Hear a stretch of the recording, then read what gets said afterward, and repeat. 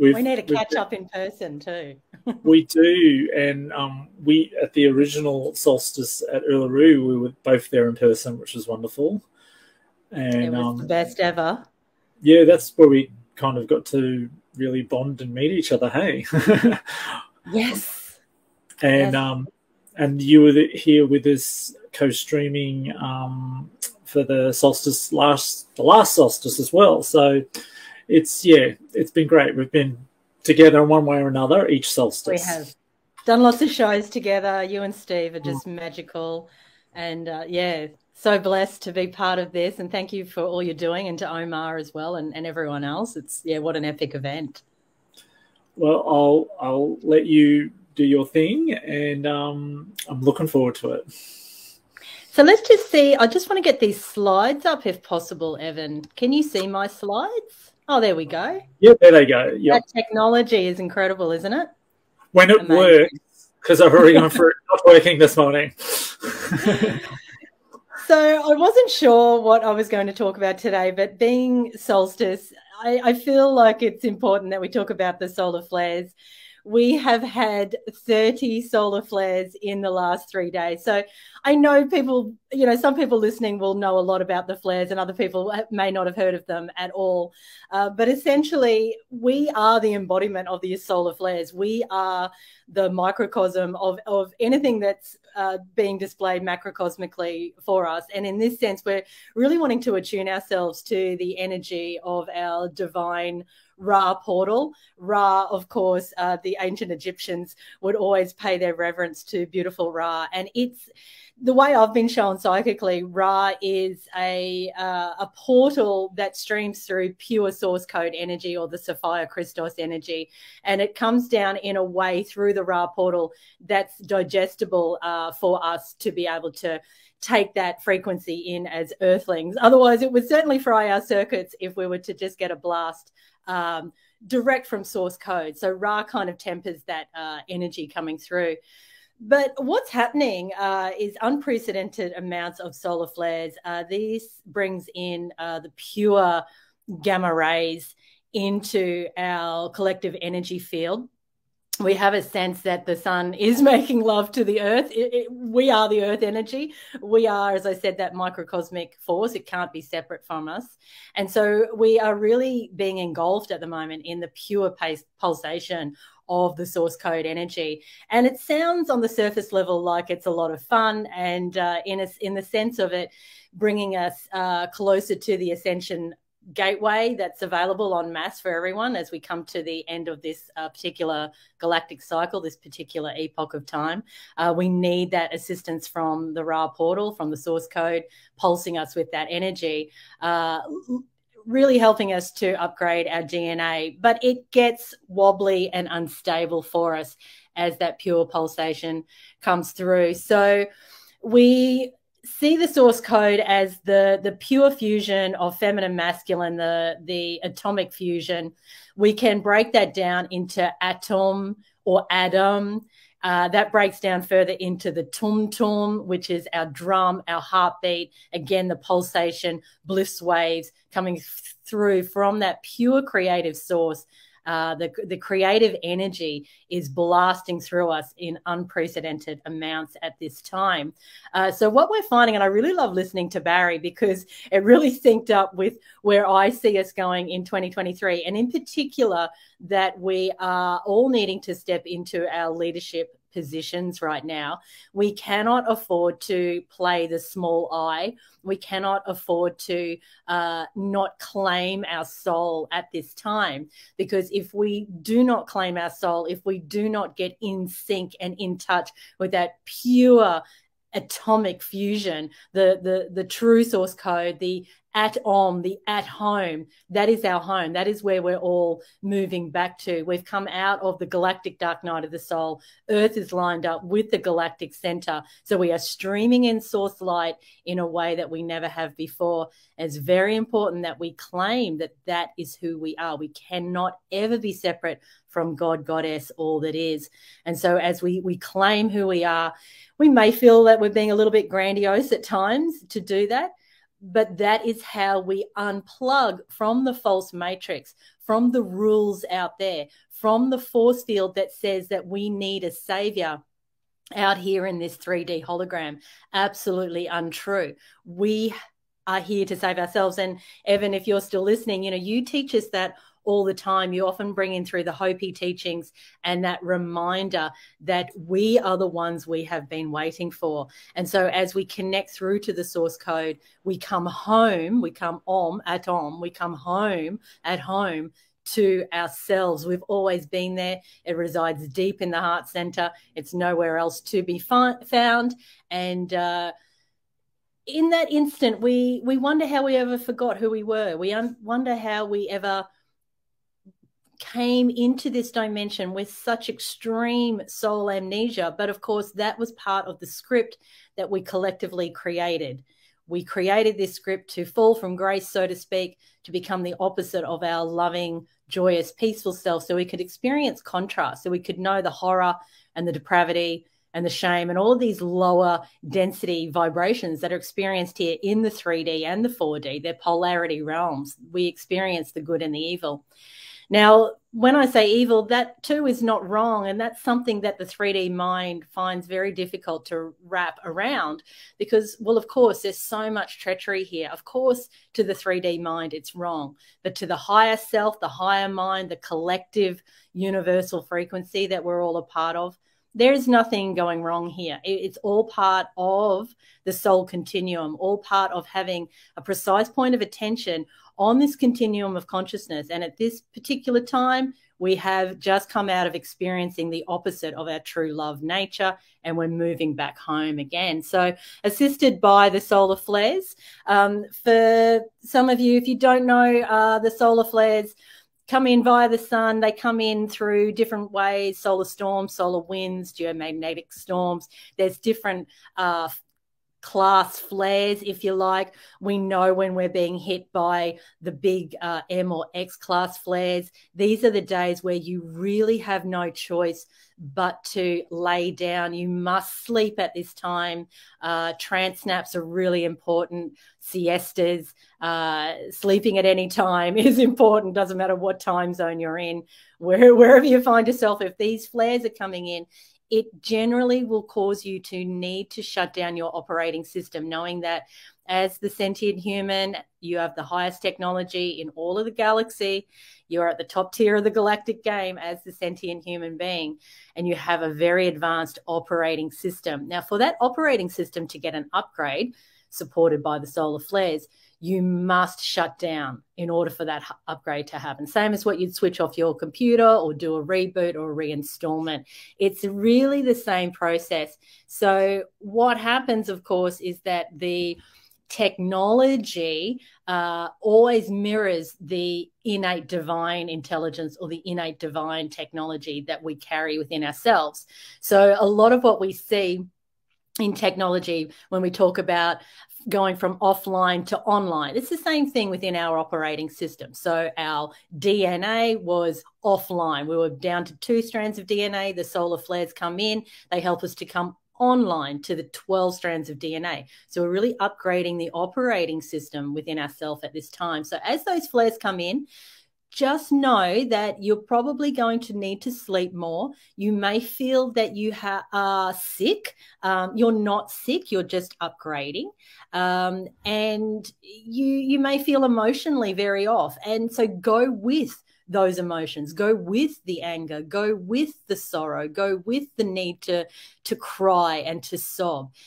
Don't chastise yourself, because the 3D false matrix will try to keep you soldiering along like a happy little being that they've fed this illusion that you're meant to be. Not true. You're here to experience the ocean of emotion. You're here to dive deep into self and experience just what is. There can be no wrong to your inner scapes. Absolutely. You are perfection plus. And so just being with self, being authentic, is your key, your golden anchor, your way through. into that Ra portal and back to the source code, back to our atom, our at home. That is where we're going.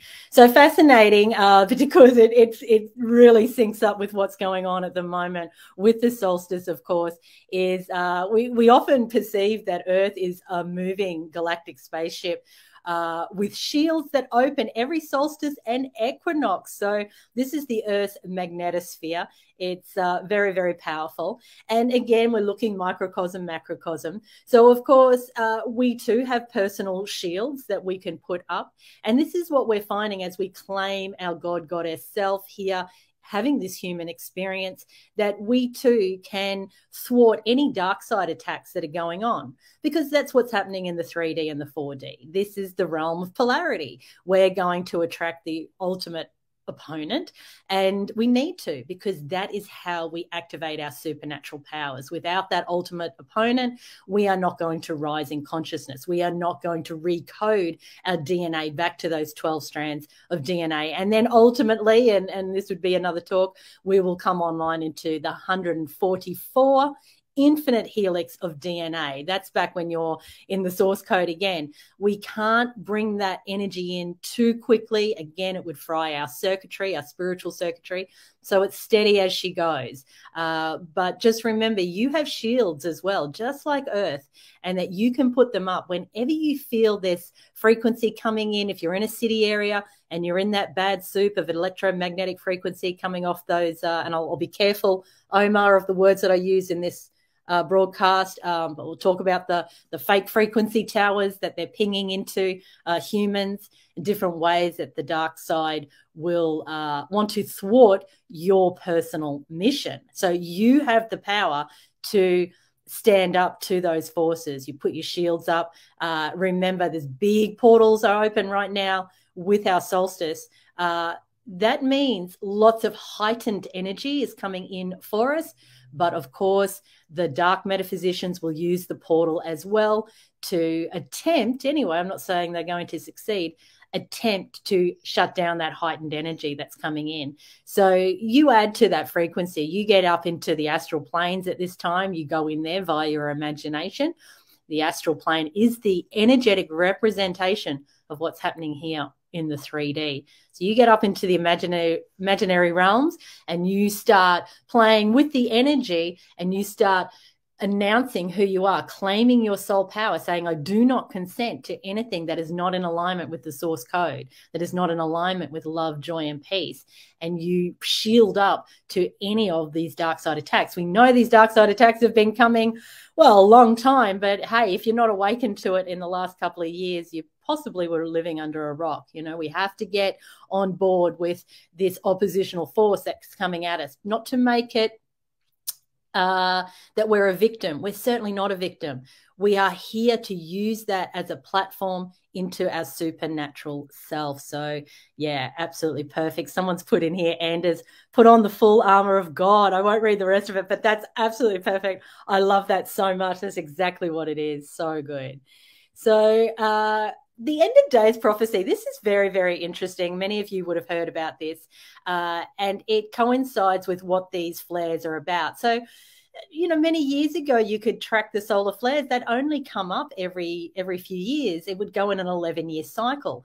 So what is actually going on right now, where we've had 30 flares in the last 3 days? How are we as human beings meant to embody this energy? How can we utilize it for our highest good? And how can we marry this up with the end of days prophecy that we've seen in different traditions, and know that we are being supported? This is not here to wipe us out, but it is here to expose any darkness. What does light do? It exposes darkness. You go into a dark room, you light a candle, turn on the light, the darkness no longer exists. So we need this heightened frequency, pulsation of light coming through us at this time. And what will be found is that there's the transmutation. So transmutation meaning moving from that darkness into light. We do it at the microcosmic level to affect the hologram out there. So our shadow comes to the fore. We are aware that we may be clearing some karmic patterns. I've had Lady Justice coming through me psychically for a little while now, and she's showing me the balance of the scales. She's showing me how karma, which is not a negative thing, by the way, it's just pure balance. It's pure bringing the two contrasted or polarity sides together into oneness. When they come together into oneness, that creates the ascension portal through the middle. We can never ascend being at the end of the spectrums of the polarity. We can only ascend when the polarities collapse and come together as one. So this is what's happening for us. You will have to be I want to say paying karma, but that again makes it negative. You will be balancing karma, and you will be, therefore, in its positive polarity, you will be reaping all of the divine rewards of all the seeds that you have sown. That's the other side of karma. We often think it's just the negative side, the negative balancing, but it's the positive balancing as well. It's reaping the divine rewards. It's bringing in to the 3D now all of the seeds, and the name of this whole show is Seed Dreaming. All of the seeds that you have planted, because you are a divine human being, you work for love. All of those seeds that you have planted are now being manifested. They're anchoring for you, and they will be harvested for you, meaning you will enjoy the fruits of your labor. And it's so powerful. It's so beautiful. And please pat yourself on the back right now, because you wouldn't be here listening to this broadcast if you were not one of those divine beings who works for love. And that's your highest title. That's who you are. And you are so seen and celebrated by the entire galaxy and your own personal galactic posse, who are a group of angels and mystics and ascended masters, and also the Devic realm, the Elvens, and the whole gambit of who is streaming through you as you, but in different archetypal forms, as we do this multidimensional shift in consciousness. It's absolutely powerful. So with the end of days prophecy, just know that you are not being punished here at all. You will see the relinquishing of energies that no longer serve our highest good. You will also see many souls that are choosing to exit the earth at this time, and it is supported by the flares. It's not a negative thing, even though there will be grief en masse for many as souls start to exit. We do need to make peace with that, and we just know it's a rebalancing. Energy cannot be destroyed. There is no death. Simply just changes form. So we have to make peace with what's going on for many souls at the moment as they make their way, into possibly another third dimensional cycle, another galactic round in the 3D, because that is what their soul needs. It requires it. It's a perfect experience for their Earth school lessons or for their 3D school lessons. So we don't make that wrong. But I've already moved on to the next slide here, which again, I've spoken about. Ascension is coupled with heightened bliss. We love those spaces. Of course, the grief over the loss of our 3D reality. So people who are moving on, but also the way things are changing. The way we hear that term a lot. Oh, when things get back to normal. Well, of course, we all know, anyone listening here, there's no such thing. We're not going back to normal, and nor do we want to. But that doesn't mean we don't grieve over the way things were, over the way that we were even hoodwinked into following the masters out there, meaning the governments or whoever it might be, the elites. I say elites in inverted commas, of course. We could probably call them parasites, right? But sometimes we have to have a little grieving process, like, oh, I thought that's the way life was, and the government was looking after me. And it's like, no, really, actually, I'm here to save self, but I grieve over what has been, and I step up anew into the new way. The mastery lies within me. I am the master. I am the healer. I am the one I've been waiting for. So this process of letting go of the old and then stepping into that really heightened grandiosity in its most perfected way, that you are source code. It's so, so powerful. So we're letting go of attachments, old habits. If you've got some addictions still going on, please make peace with it. Don't chastise yourself. Know that it just supported you. You needed something to get through this 3D realm that felt like a friend.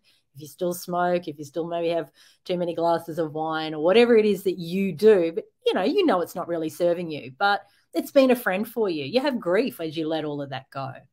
Food intolerances, vertigo, emotional swings, craving change, lucid dreams, soul weariness, all part of the Ascension symptoms with this heightened solar activity.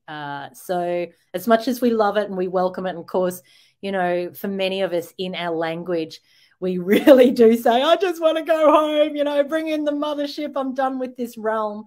When these things are going on, we want to get out of here. If possible at those times, to say, I'm okay. I can do this. I can get my bare feet on the ground. I can ground this energy through my holy vessel, through my conduit. I can be of service to my brothers and sisters as this process goes on, and I can withstand the destabilizing effects as it all starts to stream through me, and I can actually choose to stay here on Earth, because I don't want to miss out on the galactic party that's going to actually happen on Earth. I want to be here for that, kind of like what Evan was referring to before with our Uluru ceremony a couple of years ago. Well, I would never have wanted to miss out on that. So we kind of got to hang around, haven't we? And just know that as prophecy has told us, and the fairy tales tell us, we're no doubt going to have about 1,000 years embodied in the fifth dimension. It's going to look exactly like the third dimension, but well upgraded, and it's an unconditional love realm. And 1,000 years in that space, being able to still being embodied is such a gift, because when you're embodied, you get to make love. When you're embodied, you get to taste the fruits of Gaia. You get to have those mangoes that are dripping down your chin. If you're in Australia, they're out at the moment. If you're in the Northern Hemisphere, you would have your own version of what it is that gives you that experience of being embodied, and that lushness and that deep sensuality that we can only have when we're embodied. We don't want to throw out the 3 lower chakras either. We often think, I've got to rise up to the heart and get into the higher chakras, but the 3 lower chakras serve such a powerful purpose for us as well, because it's the embodiment. We want to feel deeply. We want to have a flesh experience, but we are done with the depravity. Now we're moving into that heightened unconditional love frequency, and it's just so joyous. It's so powerful. It'll give you goosebumps just even considering it, and we're meant to be visualizing it. We're meant to be imagining it, because that's how we're anchoring it. Again, we go up into that 4D realm through the imaginative portal, and we anchor it down because we're that powerful. We've claimed who we are. We are the commander of reality. We are the manifester. We are the master. We are the healer. We are doing this individually, but we are doing it as one united, beautiful team love across the planet. And it's just so divine. So I have mentioned this as well already, of course, and about the 12-strand DNA and the galactic 12 chakra upgrade. So there are chakras that go above that 7th crown or Saraswara chakra that we often talk about. Once we start switching on those divine portals, it's easier to stream through the higher conscious codes that are coming in. Everyone's psychic abilities have gone next level. You're finding there's a lot of synchronicities happening between you and your friends, or even strangers that you don't know, but you may be friends with on a social media portal, and they say something and you're like, I just got that high code that came through me as well in meditation, or there was a synchronicity that happened that married up with a high code. So that's the God Goddess realms reminding you that you do live within magic, like our original people here in Australia always teach us. We live within magic. Do not shut yourself down at that time. Do not go into the 3D false matrix that says, oh, that's all woo-woo. It's absolutely real. The syncs are coming in to remind you it is real. Trust yourself. Trust that imaginative self. Trust the mystical realms.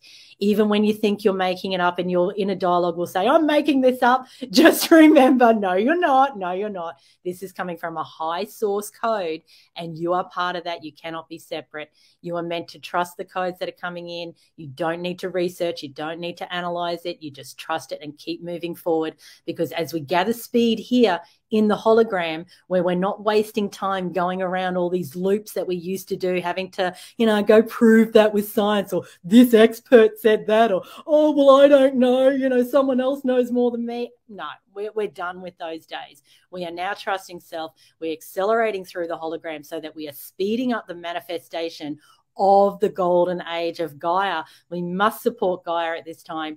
She cannot not ascend. So who's going with her? Who are the earthling inhabitants that are going with her? I know it's you. So let's just trust self and keep moving forward through these powerful days ahead.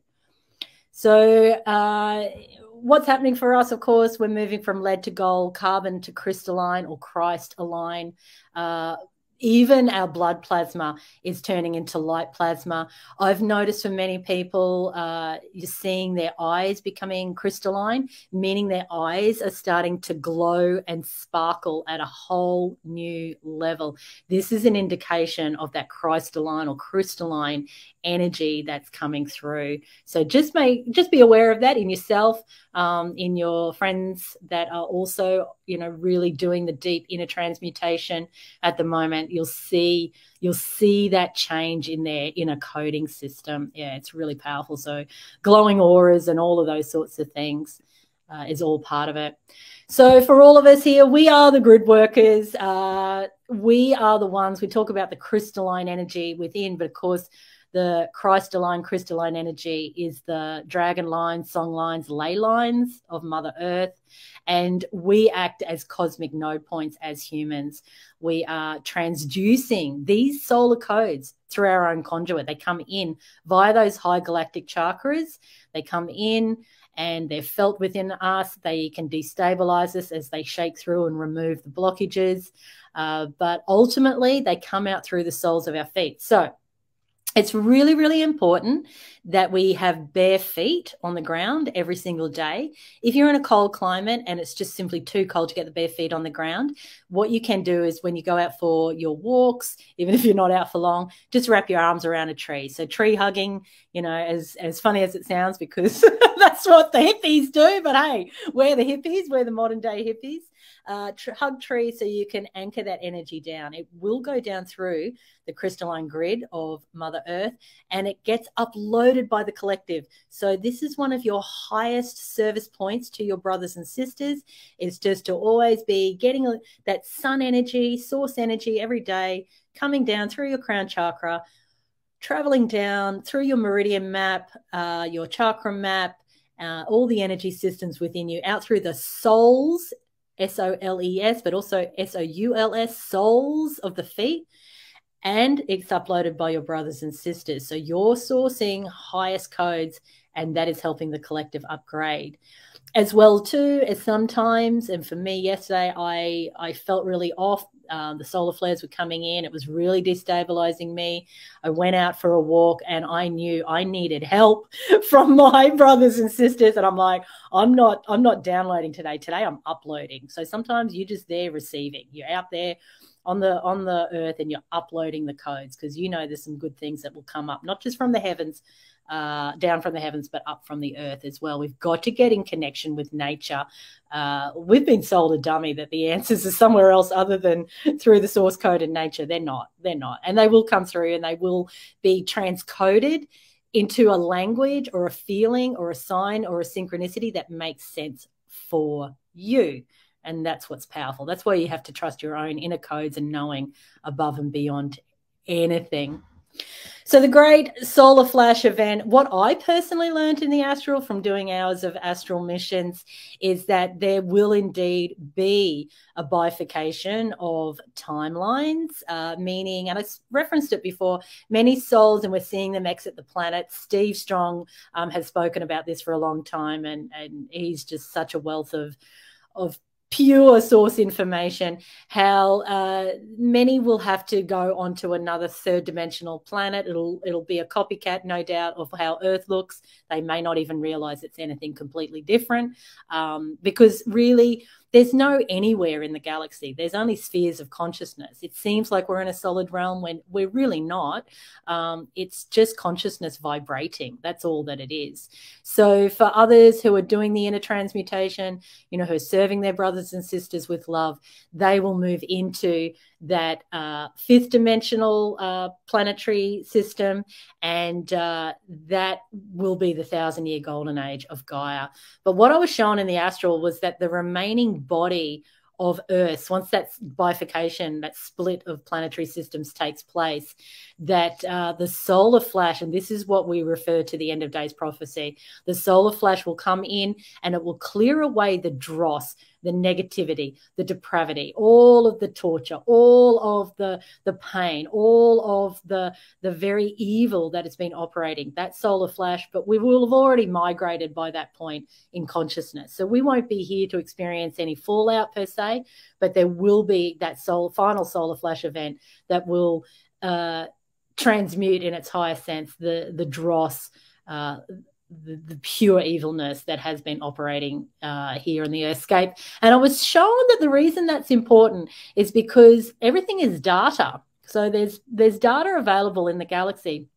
The dark siders want to tap into that particular data.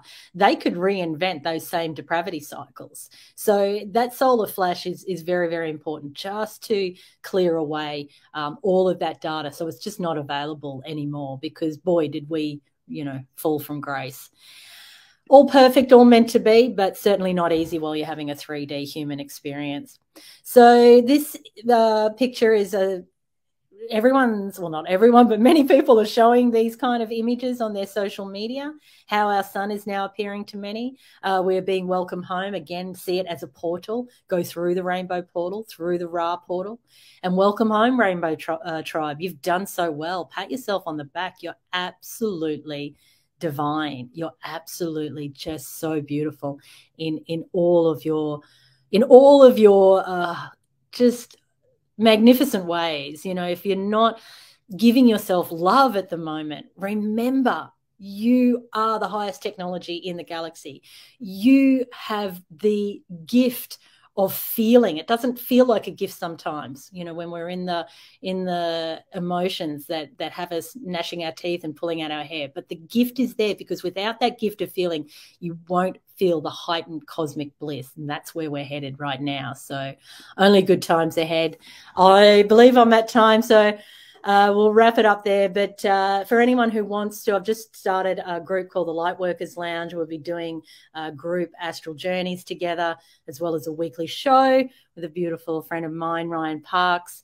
But we'll also be doing, you know, how to meet your galactic tribe.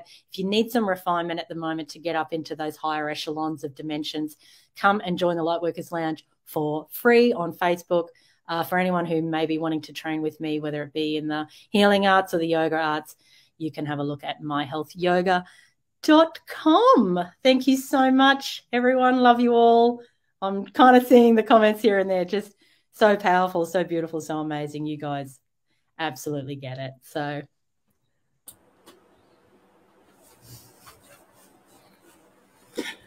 awesome stuff, Carrie. Yep. I was on the edge of my seat. And hey, Steve. Hi. And nice reference to the Hopi prophecy as well. You've both taught us so much.